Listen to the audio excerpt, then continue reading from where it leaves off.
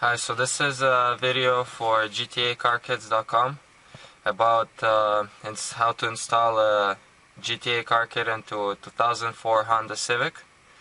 And we'll start off. The first thing we need to take off is this middle part of the console. And on 2004 model, it's fairly easy to take off. On some previous models, earlier models like 2001, 2002, this part of the console is different, so you need a couple more different steps to take it off. But the main point is to get to take this cover off and get to the two screws holding this radio console in. So the first step for this model is to take first of all, the tools that we need for this particular model is I'm using a small Phillips screwdriver, longer Phillips screwdriver, 8mm socket, clip removal tool, and I'm also using this used old credit card, and you'll see why I'm using it later on in the video. So first step, you take your small screwdriver, you put it here in the middle. You see this it's like a blocker piece, so you put yours carefully not to scratch any plastic. You put it in the middle and this cover pops off just like that. You take this cover off in order to put your two fingers inside and kind of pull this whole piece onto yourself, so you can get this either a screwdriver, small screwdriver, or a clip removal tool. I'm gonna use a clip removal tool. So then you pull on yourself, and just like that it comes off. You might hear that these little clips come off. Once you take that off, you have to disconnect this plug. So once you take the cigarette lighter plug off, you might find that there's four clips holding this panel into the dashboard, and you might hear a little metal noise and like some clips flying off, and you have to, it's probably one of these things. It sits on top. You have to find all of them, the ones that fly off, and when you take it, you gotta put it back onto the thing. So next time you plug it in, next time you're gonna put it in, it's gonna clip in, and it's gonna hold the panel in. If you don't put these clips back on, it's just gonna rattle, or it's gonna come off by itself. So you take this panel and you put it away. So there should be two screws holding this radio down. There's one screw here and one screw here. So you take your for this you need your 8mm for this you need your 8mm socket, because you can also take it off with a Phillips screwdriver, but these bolts are usually really tight, those two bolts, and it's really easy to strip them. So I suggest first using the 8mm socket to take them off, and then continue with your small screwdriver or the long screwdriver if you can fit it in there. So first thing you do is you kind of loosen these two bolts with the regular socket, 8mm socket. Once they're loose, you can take a small screwdriver and take them off. So once you remove the two bottom screws, now you have to take the whole radio, like this whole panel off, and this is where your old credit card comes in, and the clip removal tool.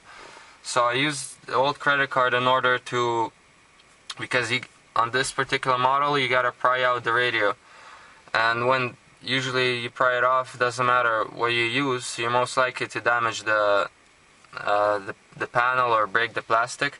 So when you use the credit card, it helps you to not damage the panel. So the easiest step I found was to start off from this right corner, and what you first step you do is you slide in this old credit card, because there's a clip here.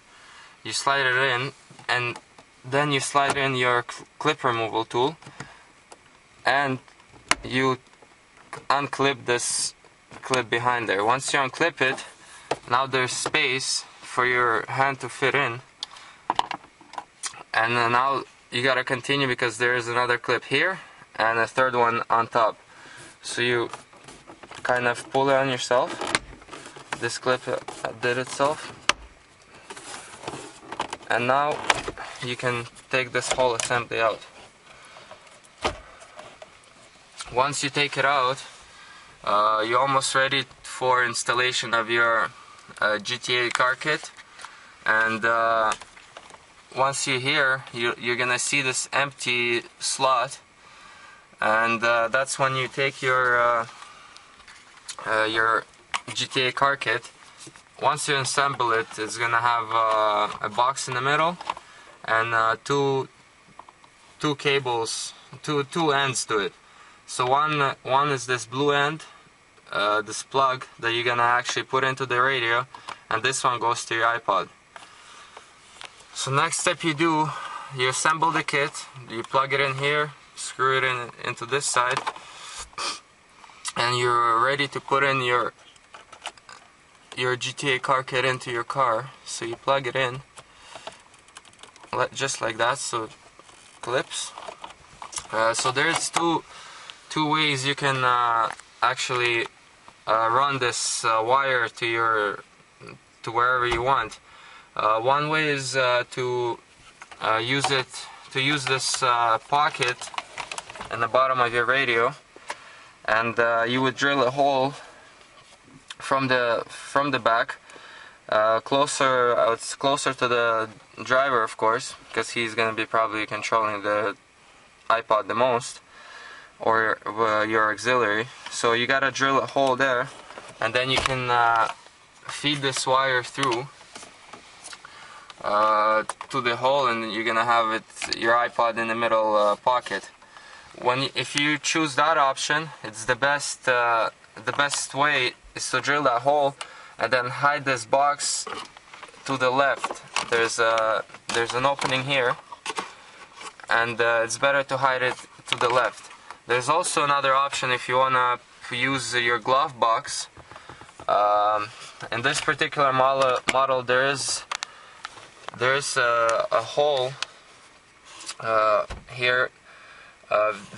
When the car comes from the factory, there is a cover here that covers the bolt, if you want to take off the glove box. But we took it off, so we have this hole which you can also run the wire through. And if you go that option, it would be better to hide the box to the right of the radio. There's a hole there, so you just put the box in there, and then feed your cable to the glove box.